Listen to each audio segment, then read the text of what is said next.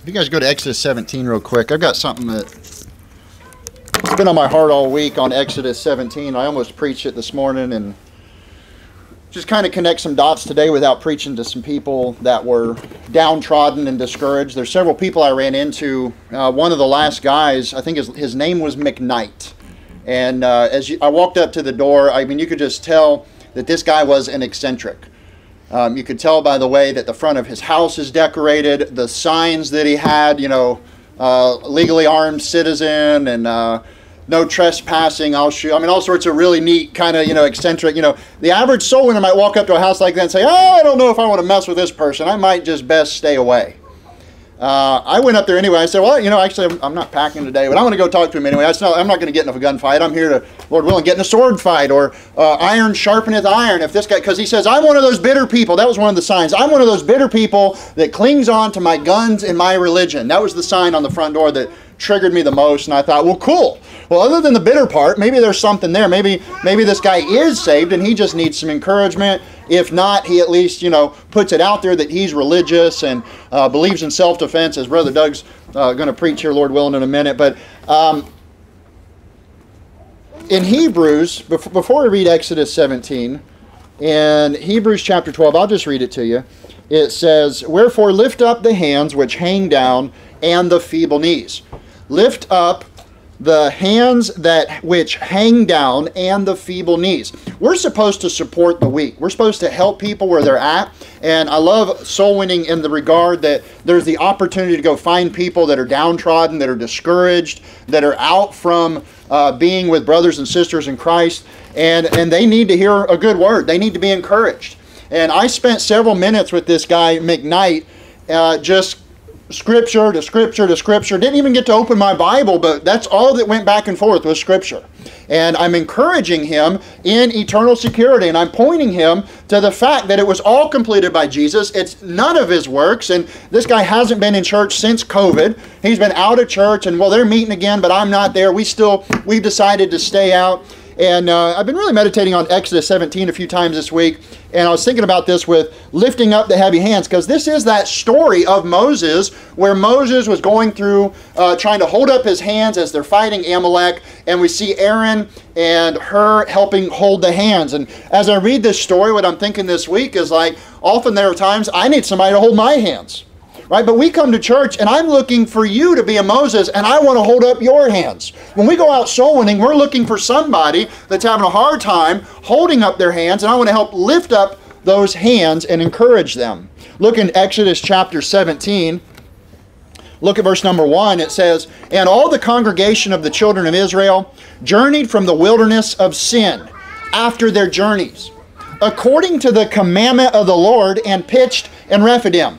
And there was no water for the people to drink. Wherefore the people did chide with Moses, and said, give us water that we may drink. And Moses said unto them, why chide ye with me? Wherefore do ye tempt the Lord? Now look, the Lord's brought him here. He brought him out. He's protected them. And then the people begin to get angry. Remember, these people still have some Egypt on them. They still have some Egypt in them. Right? And as we go through this walk in this life, there's going to be people that try to drag us down. Well, why are you still having children? Why didn't you stop at 2? Why are you trying to teach your own? There's a government organization that will gladly do that, right? I mean, the world wants to pull us down and wear us out and make us weary in well-doing and try to discourage us. And that's what we see here, is they still have that attitude and that spirit that came with them from Egypt. Verse number 3 says, and the people thirsted there for water. And the people murmured against Moses and said, wherefore is it that thou hast brought us up out of Egypt to kill us and our children and our cattle with thirst? And Moses cried unto the Lord, saying, what shall I do unto this people? They be almost ready to stone me. Look at that, Moses. So Moses is under attack here. He's being accused of bringing them out into the wilderness to kill them by thirst. But look at Moses' reaction, because he's here trying to help these people. These people have turned on him and say, hey, now you're the bad guy. And listen, in your Christian life, there will be people you're trying to help that will actually turn against you. They will fight against you. They'll find fault with you. They'll try to tear you down and wear you out. And Moses cried unto the Lord. Let me open up with a word of prayer. Dear Heavenly Father, I just ask that you would fill me with your Holy Spirit. Lord, you've laid this message on my heart all week, and I don't even know what to preach here, Lord, but I trust you to provide. Lord, I believe that you've called us to go out and to help those and lift up the downtrodden and preach the gospel and to confirm the souls and to compel people to come into your house. And Lord, I thank you for this fellowship that we have tonight, and I just pray that you would get all the glory tonight. And we ask this in Jesus' name. Amen. Moses cried unto the Lord, saying, what shall I do unto this people? Look what they accused him. Back in verse 3, he says, and the people thirsted there for water, and the people murmured against Moses and said, wherefore is it that thou hast brought us up out of Egypt to kill us and our children and our cattle with thirst? What an accusation. Say, Moses, you've intentionally brought us here. We have no resources. We're going to die. It's all your fault. I want you to hold your place here. We're going to come back, but go to Deuteronomy chapter 13. Go to Deuteronomy chapter 13. Sometimes in the Christian life, there are people that you want to help. There's extended family, there's friends, there's people at work, and they end up turning on you. They get upset with you. They're discouraged by maybe your choices, and that's what the situation that Moses is in. Now, mind you, we're going to see what happens, how people help Moses, and I'm not asking you to look at this story and think of me as the Moses and feel bad for me. I want you to put yourself in the position of Moses. You're the guy, you're the hero of the story, you're the Christian going through the walk on your own. God is with you. You're trying to help other people, and sometimes people are going to try to pull you back and drag you down and wear you out. And it's going to take everything that you have to stay in this Christian walk. There's a battle we're going to see, and it literally wears Moses physically out, and that's kind of the Christian life. You're in Deuteronomy 13. These people begin to say something false. Look at chapter 13, verse number 1. If there arise among you a prophet or a dreamer of dreams, and giveth thee a sign or a wonder, and the sign or the wonder come to pass, whereof he spake unto thee, saying, let us go after other gods, which has not served, which thou hast not known, and let us serve them. So here's the warning. If a prophet stands up and he says something will happen, I'll show you something, and he's saying, and now let's go serve another god, verse 3, thou shalt not hearken unto the words of that prophet, or that dreamer of dreams. For the Lord your God proveth you to know whether ye love the Lord your God with all your heart and with all your soul. You think about Moses' reaction here. He knows that they're out of water. He knows that he's in trouble. They're in the wilderness. He's probably thirsty himself. He's doubting. He's wondering, Lord, what's next? Lord, where are you? And what do they say? Oh, the Lord be among us. And here they come. They're saying, listen, we're not even supposed to be here. You brought us out here to kill us. It's you. And it's a problem. So what does he do? He has confidence in God. He goes to God. His response is prayer to the Lord. Why? Because the Lord was proving him to know whether ye love the Lord your God with all your heart, with all your soul. Verse 4, he says, ye shall walk after the Lord your God, and fear him, and keep his commandments, and obey his voice, and ye shall serve him, and cleave unto him. And that prophet, or that dreamer of dreams, shall be put to death, because he hath spoken to turn you away from the Lord your God, which brought you out of the land of Egypt, and redeemed you out of the house of bondage, to thrust thee out of the way which the Lord thy God commanded thee to walk in. So shalt thou put away evil from the midst of thee. You know what should have happened? The people should have rose up and said, wait, this guy that's saying we're going to die from no water, that the Lord has forsaken us, that Moses is trying to kill us, we should get rid of this guy. Right? You think about the attitude here. The warning is to the people. He's saying the people should reject somebody when they have that false message. Verse 6, if thy brother, the son of thy mother, now it's getting real close here. Now it's hitting home. If thy brother, the son of thy mother, or thy son, or thy daughter, or the wife of thy bosom, or thy friend, which is as thine own soul, entice thee secretly, saying, let us go and serve other gods, which thou hast not known, thou nor thy fathers, namely the gods of the people which are round about you, nigh unto thee, or far off from thee, from the one end of the earth, even unto the other end of the earth. Thou shalt not consent unto him.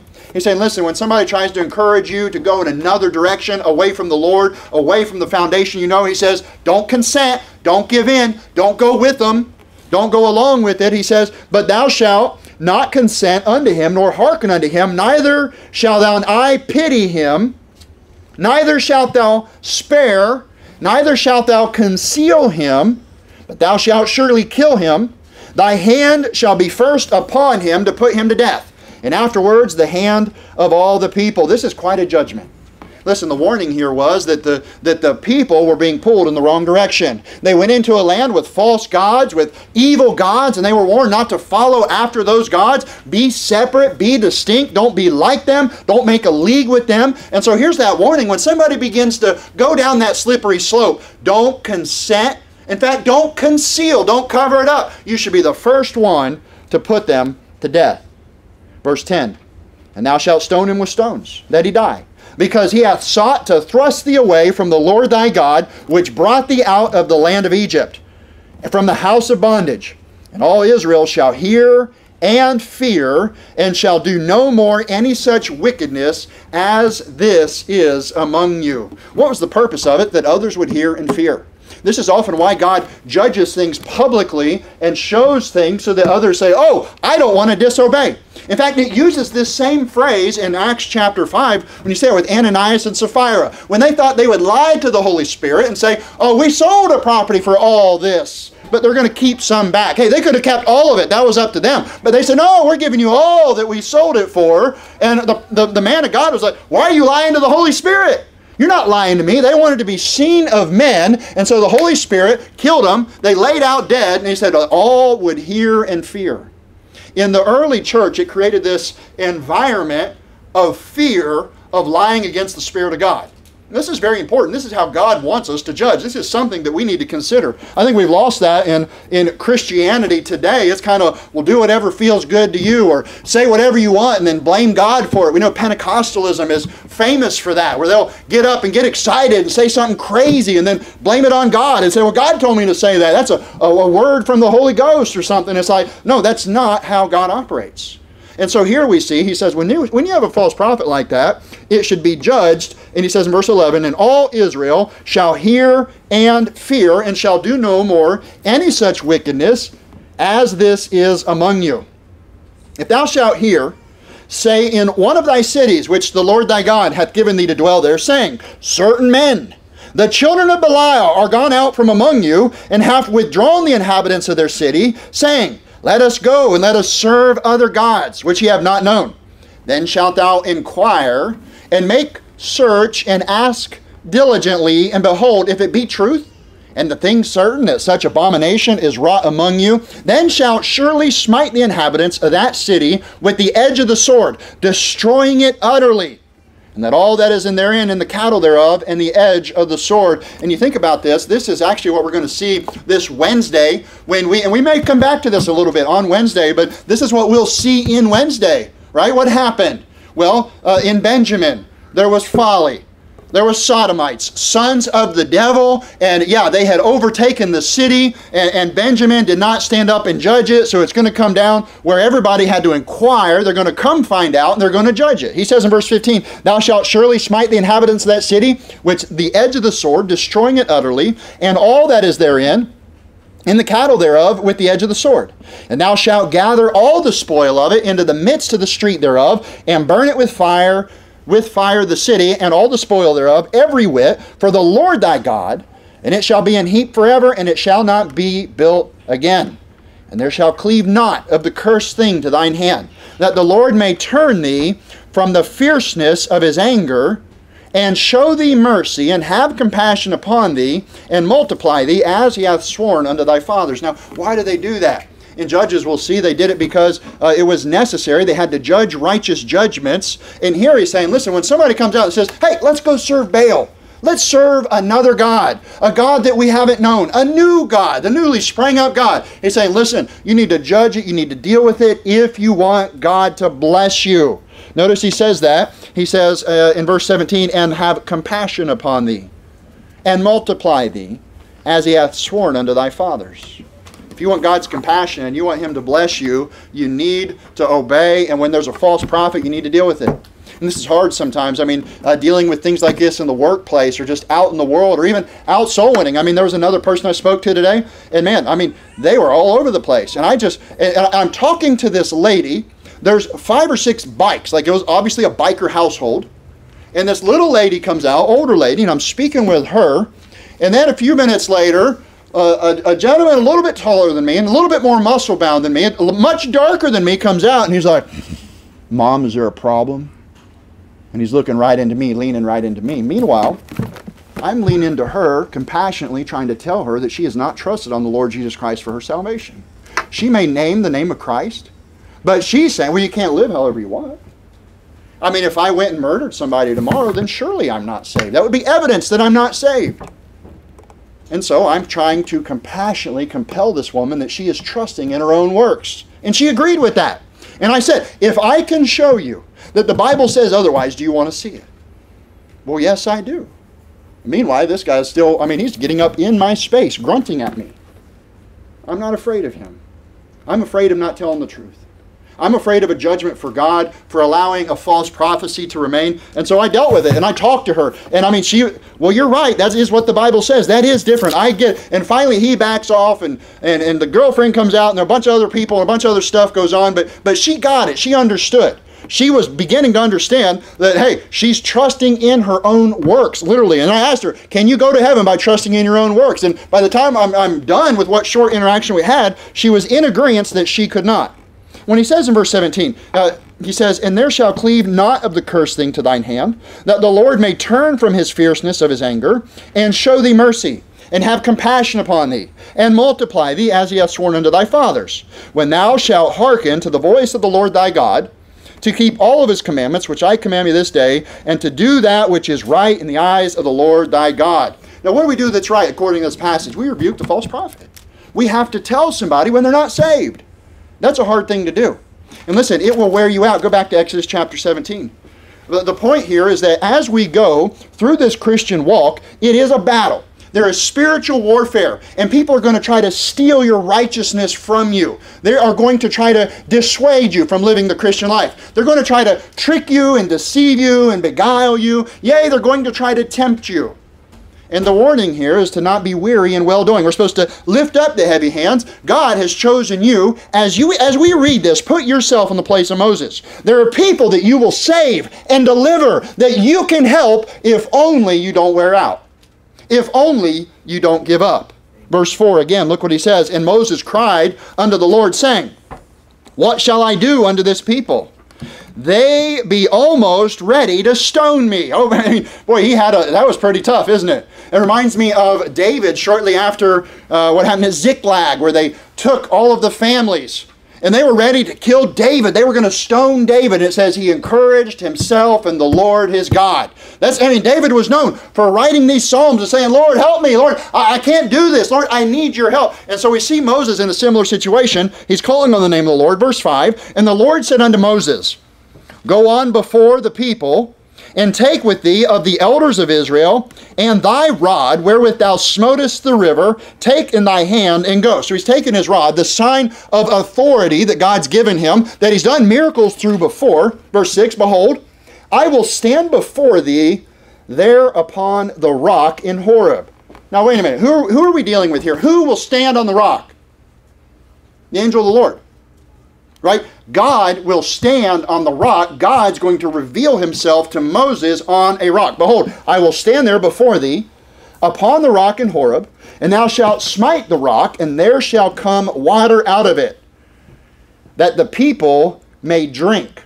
And Moses did so in the sight of the elders of Israel. He wanted to make sure there was a witness of everything. I want you to see this miracle. And imagine this, right? So he says, he's going before them. Go on before them, verse 5. Go on before the people, and take with thee the elders, right? So imagine that. He gathers up the elders. He's got the rod of God. He goes before them. He sees the rock that God is standing on, and before the elders, he smites the rock, and water comes out. Verse 7. And he called the name of the place Massah and Meribah, because of the chiding of the children of Israel, and because they tempted the Lord, saying, is the Lord among us or not? Wasn't that their saying? Is God with us or not? Is he really here? He's going to leave us to die? So what does God do? He shows himself. He stands on a rock. He says, hit the rock, and water will come out. So imagine they're before the people. I imagine this water comes out so greatly that all the people, as they're following, they begin to see the miracle. Where's all this water coming from? Right? They see evidence of that the Lord is with them. But he gives it these unique names because they're chiding, they're arguing, they're having problems with Moses and with God. And their question is the Lord among us or not? Then came Amalek and fought with Israel and Rephidim. No sooner do they have the victory, they get the water they want, and what happens? Amalek, one of the worst, most wicked enemies that we see in the Older Testament early on. Amalek, I mean, an enemy for generations. All of a sudden, oh, you got a victory, now we're here to attack. Right? Just like Jericho and then Ai, oftentimes in the Christian life, it is a roller coaster. Things go really well, and then, oh no, what are we going to do? And then God picks you back up, and He gets you back going again. Listen, look what He says here. Look at Moses' response. Verse 9. And Moses said unto Joshua, choose us out men, and go out, fight with Amalek tomorrow. I will stand on the top of the hill with the rod of God in my hand. Moses says, let's pick the men, let's send them out to war. Verse 10. So Joshua did as Moses had said to him, and fought with Amalek, and Moses, Aaron, and Hur went up to the top of the hill. And it came to pass, when Moses held up his hand, that Israel prevailed. And when he let down his hand, Amalek prevailed. So again, another miracle. God's working through this staff, this rod of God, He calls it now. He's showing the power and the significance of miracles that are worked through God as He holds this staff. But guess what? He's getting tired. They're winning against the enemy. Oh, and then things stop, right? He's wearing out. He's falling down. His hands are getting heavy. Look what he says, verse 10. So Joshua did as Moses had said to him, and fought with Amalek and Moses. Aaron and Hur went up to the top of the hill. And it came to pass, when Moses held up his hand, that Israel prevailed. And when he let down his hand, Amalek prevailed. But Moses' hands were heavy. Now think about that. Again, I want you to apply this to yourself. I want you to apply this to yourself. In the Christian life, there's going to come times when your hands will be heavy. Normally we go out and we lift up the heavy hands. We encourage the downtrodden. Well, you will have times when your hands are too heavy for you. You're wore out. I don't know if I can keep doing this. Things are just too hard. But God will send somebody to help. Look what He does. Look in verse 12. He says, but Moses' hands were heavy, and they took a stone and put it under him. And he sat thereon, and Aaron and Hur stayed up his hands, the one on the one side and the other on the other side, and his hands were steady until the going down of the sun. What a blessing. Now, I'm trying to imagine here what type of a rock or a boulder. They bring this. I'm thinking he's leaning against it, not really just sitting. I don't know. I could be wrong on that. It doesn't really matter. What matters is God sent two men, right hand and left hand, to lift him up, to encourage him to hold up his hands. And listen, sometimes we're Hur. Sometimes we're Aaron, who will take that rod from Moses and continue, right? Sometimes it's up to us to be the guy to encourage your brother or sister when they're downtrodden. But I want you to put yourself in the position of Moses. You will have days when your hands are too heavy. But God will answer your prayer. He will hear your cry. He'll give you a rock to sit on. He'll give you friends to hold up your hands. I mean, that's how God works. And He puts this here to help encourage us and see this great victory. Verse 12, but Moses' hands were heavy, and they took a stone and put it underneath him. And he sat thereon, and Aaron and Hur stayed up his hands, the one on one side, the other on the other side, and his hands were steady until the going down of the sun. And Joshua discomfited Amalek and his people with the edge of the sword.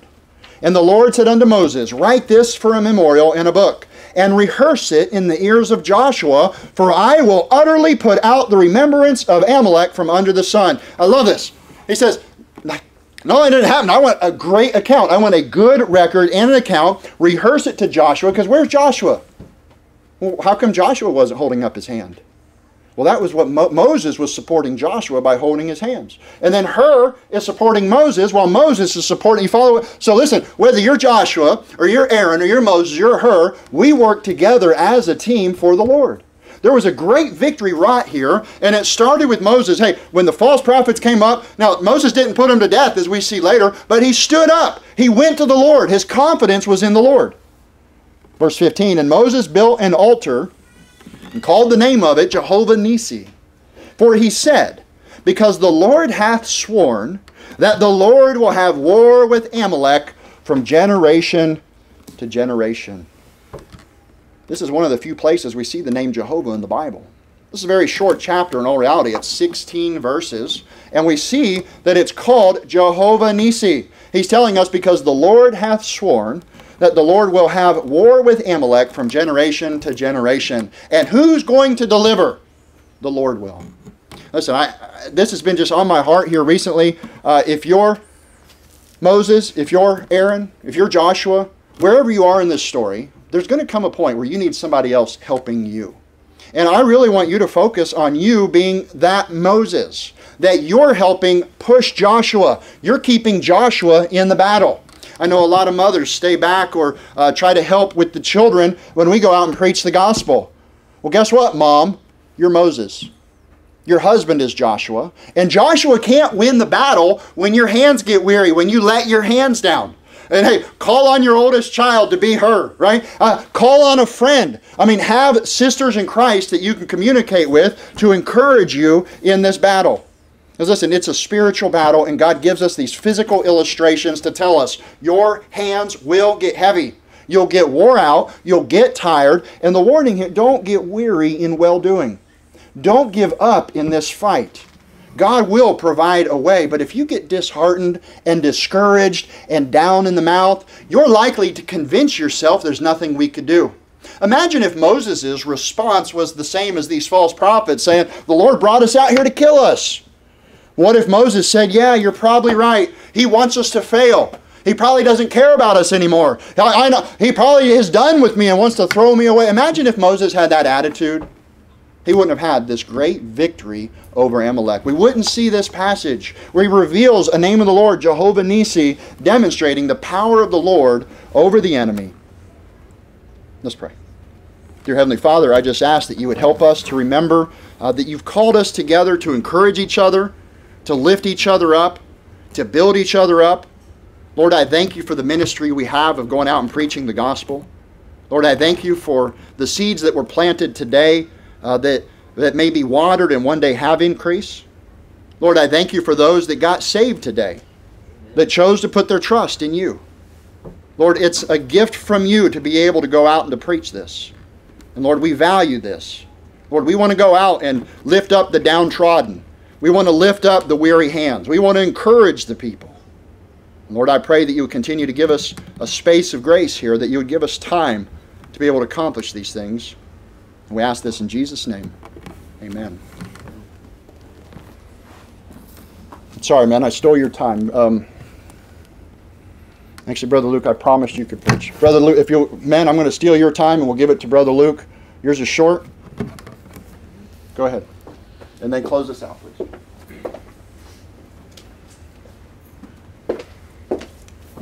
All right. Let's turn to Jude chapter number 1. Jude chapter number 1. I don't really have to say Jude chapter number 1. There's not even a second chapter. You know, I heard somebody say the only proof for infant baptism is in Jude chapter 2 and Joshua chapter 25. So, not much proof. Jude chapter number 1, I want to read you one of my favorite verses in verse 23. Jude chapter 1 verse 23 says, "And others, save with fear, pulling them out of the fire, hating even the garment spotted by the flesh." Wow, that sounds pretty crazy. With fear, pulling them out of the fire. Wow, I want to title this Souls to Rescue. On May 8, 1706, that's a long time ago, a boy was sleeping soundly as his family made a speedy evacuation of the property. Minutes later, he was awakened by a light in his room. This little boy dashed to the door to find it locked. This little boy ran to the window. The ceiling's on fire. He's locked in a room, and he finds the window unlocked. 6-year-old little boy's name's John. He raises the window, sees his family and friends outside. They've already got out of the house. The house is burning down. He's in the 2nd story. So he yells for help, and they see him up in the 2nd story. The house is burning down. It's all on fire. The ceiling's on fire. Everything around him on fire. And they run for the stairs to go get the little boy, and the stairs have collapsed. He's stuck on the 2nd story, burning. The whole house is burning. So he's hopeless. He's helpless. All of a sudden, a neighbor shouts out orders. A big, sturdy neighbor, big, large shoulders. Nice, big, broad shoulders. He braces himself against the wall, and another neighbor gets on top of his shoulders and snatches John Wesley out of the second story of a burning building, and then right as they pull him out, boom, whole building collapses. And that's pulling somebody out of a fire right before they die, right there. He was pulled out of the fire. Let me tell you another story. This one's found in the book of Acts. The book of Acts, chapter number 16. The book of Acts, I heard somebody say, what is the second sharpest weapon there is, other than the sword of the Spirit? And a little boy raised his hand and said, the Acts of the Apostles. I'm not sure if he got the spelling right on that one. But in the book of Acts, chapter 16, we find a story in the later portion of the chapter about Paul and Silas. They were in prison for doing good stuff. And they were in prison, and they set over them a jailer. Now, the jailer in the Roman times had a scary job. His job was to keep those prisoners in that prison, or he died. That's scary. I'd keep those prisoners safe. We find him in verse 26, it says, and suddenly there was an earthquake, so that the foundations of the prison were shaken, and immediately all the doors were opened, and everyone's bands were loosed. Ooh, it's not looking good for the jailer, I have to say. The way's wide open for the prisoners, and if they walk out, jailer dies. So it says, and the keeper of the prison, awaking out of his sleep, what is he doing? He's sleeping. His life's on the line, and he's just sleeping. So he's sleeping, the door's open, bands are loose, handcuffs fall off, and the guys could just walk right out if they wanted to. His life's depending on this. It says, he sees, and seeing the prison doors open, he drew out his sword and would have killed himself, supposing that the prisoners had been fled. He realizes, oops, I was sleeping, life's over. Prisoners are gone, doors are open, handcuffs are off, they're gone. So he pulls out his sword and is about to kill himself. And then it says, but I have made that my favorite word. But. You say, why in the world did you make that your favorite word? I love the word but. If it weren't for the word but, I'd be on my way to hell. Yeah, come on. Because it says in Romans 5:8, but it says all these bad things. I'm on my way to hell. I'm a sinner. I'm hopeless. But Romans 5:8, God commended his love toward us. It says, but God who is rich in mercy. That's a nice word. I like the word but. Right here, the word but saves the jailer's life. He's about to kill himself. It says, but Paul cried with a loud voice, hey, do thyself no harm. We are all here. Wow. The jailer feels really good about this time. He's feeling really good. They're all here. And he doesn't have to die anymore. He's pretty excited. I'd be pretty excited too. All you prisoners are here. You can stay alive. So he calls for a light. It's dark. They're actually in the dungeon part of the jail. They're in the middle. They don't want these prisoners escaping, but all the doors are open. All the bands are off, so he calls for a light. It's dark. It's at night. It's midnight. Paul and Silas were just singing. How many of you sing at midnight? I guess they couldn't sleep or something, but they were singing at midnight. Earthquake happens. They're free, but they stay in, and it becomes a witnessing opportunity. He called for a light and sprang in. That's descriptive language. You know, I took a writing program this last year, and one of the big things they stressed was this descriptive adjectives. I love them. He springs in. He doesn't just walk in. He's excited. He's alive. He is alive. He was about to die, and he is alive. So he springs in and comes trembling and fell down before Paul and Silas. Right now, his whole life was saved by Paul and Silas remaining in captivity. The door is wide open to leave, but they stayed in prison. And he called for a light, sprang up, and came trembling, and fell down before Paul and Silas, and said, Sirs, what must I do to be saved? And they said, Believe on the Lord Jesus Christ, and thou shalt be saved and thine house. Let me tell you what. He barely made it to get saved. This man, he was about to die, a lost man. He was literally inches away. He had his sword out, just inches away from dying, seconds. And Paul and Silas stayed in captivity. They were able to get this man saved. He was snatched out of the fires of hell. Now, I want to ask you a question this evening. How do we pull people out of the fires of hell? How do we rescue souls? I'd like to give you a simple answer from John chapter 1. It's found in the book of John, John chapter 1. This is a great verse. One of my favorite verses in the Bible. I like all the verses, but I have a few favorites. And if I keep saying it's my favorite verse, I still like it. So this is one of my favorite verses. John chapter 1. It's near the end of the chapter. The first part of the chapter I really enjoy too. John 1:1 says, in the beginning was the Word was with God, all that great stuff. I want to emphasize verse 42 though. Just the first 5 words. And he brought him to Jesus. John chapter 1 verse 42 are some of the greatest words in the Bible. And he brought him to Jesus. How do we save people from the fires of hell? How do we rescue souls? We bring them to Jesus. Good. It's pretty simple. I'd like to ask you another question this evening. And that question, I'll tell you in just a second. In 1989, an 8.2 earthquake struck Armenia, killing 30,000 people. You know, I was thinking about it this evening, and I was thinking, that's a lot of people. 30,000 is a number to us.